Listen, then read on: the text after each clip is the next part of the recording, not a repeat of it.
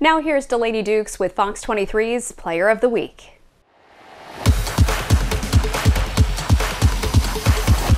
In last week's Game of the Week, the North Forest Eagles defeated the Richton Rebels 48-20.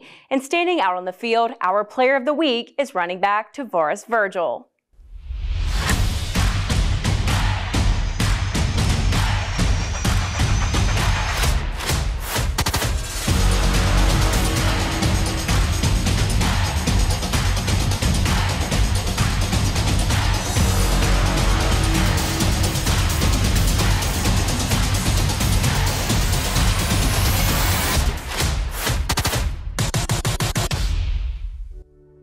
For the Eagles, Friday night's victory secured them their first region win. Taking advantage of his first time starting on the offense, our Player of the Week, Tarvarius Virgil, showed out with 3 big touchdowns for the Eagles.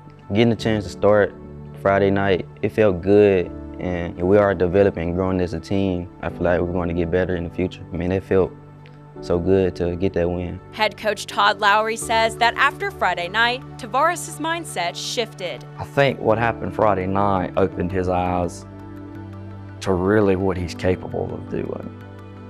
And we've seen it this week in his work ethic.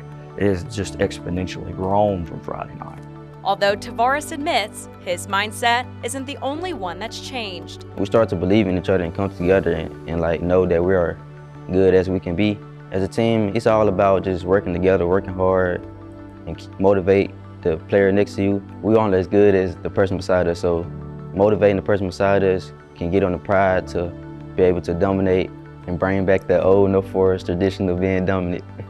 Friday night is going to be a special night for North Forest because our kids no longer have the mindset of the old Eagles. Regardless of who we're playing, it just so happens it's Mize. And they're going to see exactly what the new North Forest is all about Friday night. This Friday night, the Eagles will take on the Mize Bulldogs. Fox 23's Player of the Week is sponsored by William Carey University and Plum Trophy Sales in Sumrall. Delaney Dukes, Fox 23 News.